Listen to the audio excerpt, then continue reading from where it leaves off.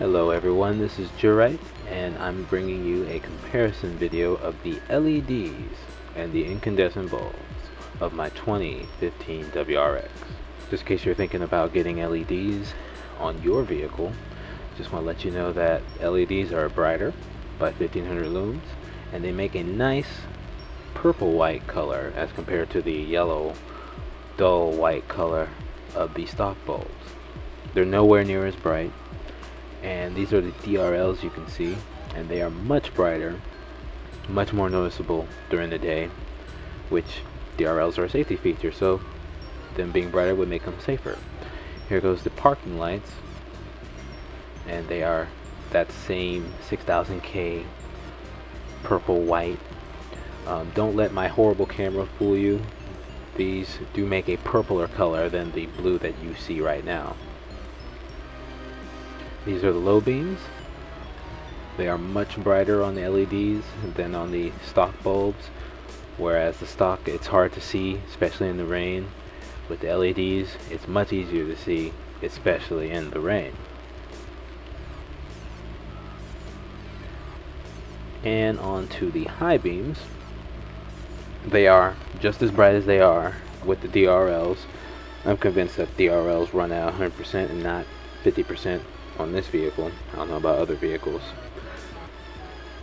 And they are very bright. Another nice thing is when the high beams come on, they come on very fast, just like the low beams, LEDs. These are comparison of nighttime pictures I took while driving on a very dark road. You'll be able to see more on the side of the road, so don't let these pictures and my horrible cameras fool you. Your eyes will be able to see more with the LEDs, especially the side of the roads. And the arc, and how far the arc goes. These are high beams.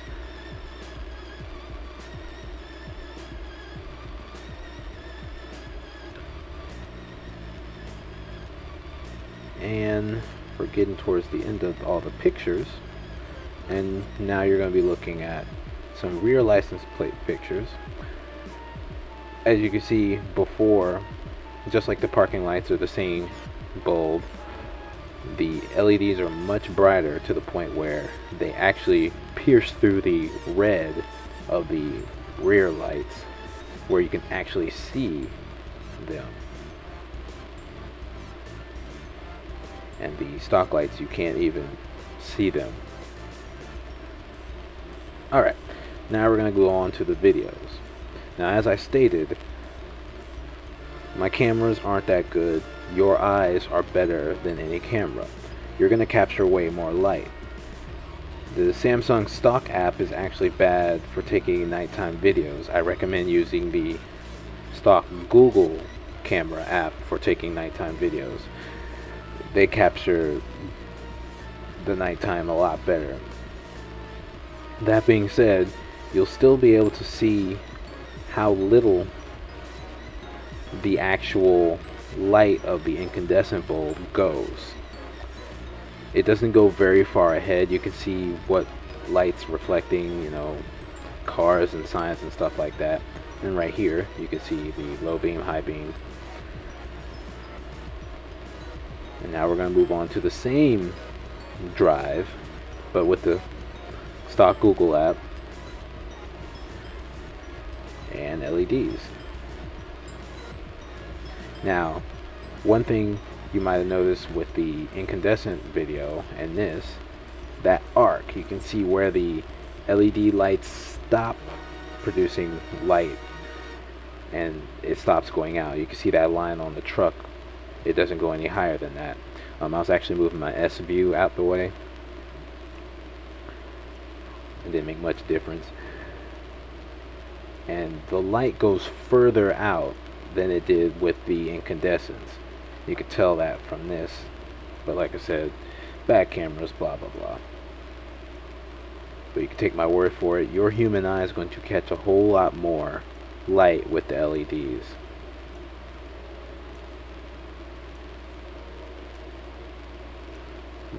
As we move into more footage of incandescent and LEDs, right now incandescent, You might be thinking, why don't I just get HID?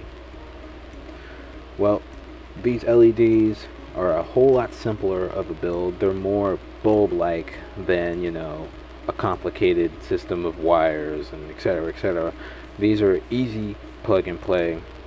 You don't have to worry about changing grounds and making sure these wires line up, and where am I going to put the ballast and stuff like that. It's just one single unit.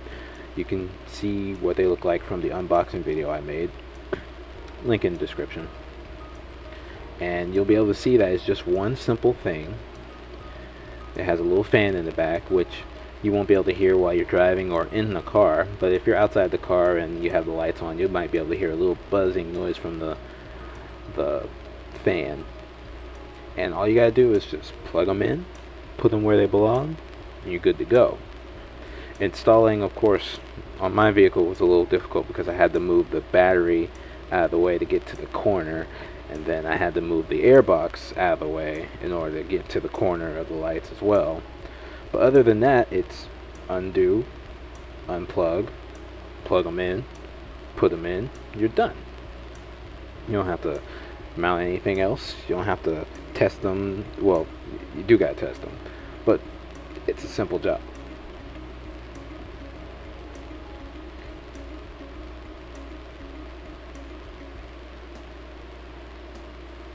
And here goes some more of that bad nighttime footage.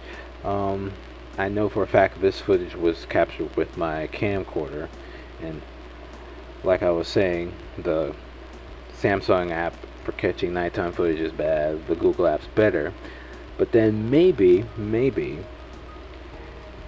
the nighttime footage was so bad with the incandescent bulbs that the LEDs made the nighttime footage look that much better. Because when you think about it, the LEDs create a wider, better light, so all the other lights that you see, you know, sides of the roads, the other cars, and all the other lights that you could see aren't as bright as the lights that are projecting on the road from the LEDs on the vehicle. So it's possible that even my DXG 595V HD camcorder couldn't capture enough of my headlights to where all the other lights were just brighter by comparison. That shows you that LEDs, these, are brighter than all the other lights being projected as compared to the camera that's taking the footage. So that also means that you, the person that's driving, will be able to see better, further, clearer with brighter lights on your vehicle in the case of these LEDs. Pricing. You shouldn't be paying more than $100 for these LEDs. Anywhere between $80 and $90 is about where you should be paying.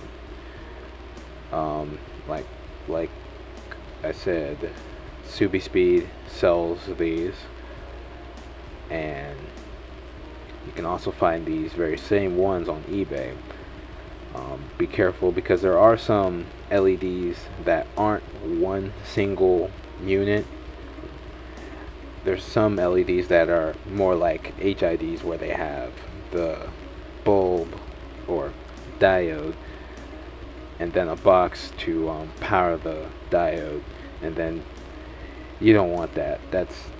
At that point you might as well just buy HID and then worry about changing the ballast every few years, because they do go bad after a amount of time, whereas the life of a LED lasts a whole lot longer than HID, which is one reason why you might say, maybe I won't get HID, because I don't want to have to worry about changing bulbs out every year or two.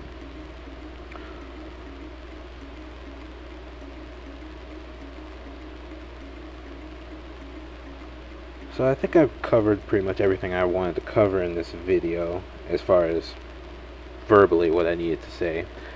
I think I'll talk about something from 2003, 2004, back when Fast and the Furious first came out.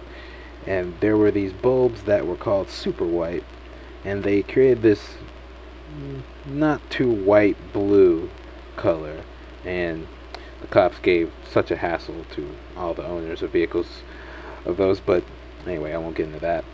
But one thing was the brightness of those weren't that good. And one thing I noticed when I had those on my old Honda back in the day, in the rain you couldn't see. Blue is not a color you want to use on your low beams or fog lights, because they don't project color. Excuse me, not color, but they don't project that, well, they don't project that blue color through rain at all. It's just not, no, you don't want to do that to yourself. There was many a nights where it was raining, I had my lights on, I had low beams that were blue like super white, and then I had driving fog lights at the bottom, and then I had another set of fog lights that were all super white, and I still couldn't see the road itself. These LEDs in this particular video, this is the last one, you can actually see the LEDs projecting onto the road, and that is the difference between seeing the road and not seeing the road. There's the difference between you staying on the road because you can see it, and you veering off the road because you couldn't see it, but you can feel it later. Anyway, let's get this video closed. So, don't waste your time buying super white bulbs. Don't waste your time buying bulbs that say they're 100 and something watts. Get you some good LEDs that have a nice solid design and aren't, you know, a billion little LEDs that won't be able to keep themselves cooled down, and be able to project light on the road properly. This is jGRite. I'm out. Peace.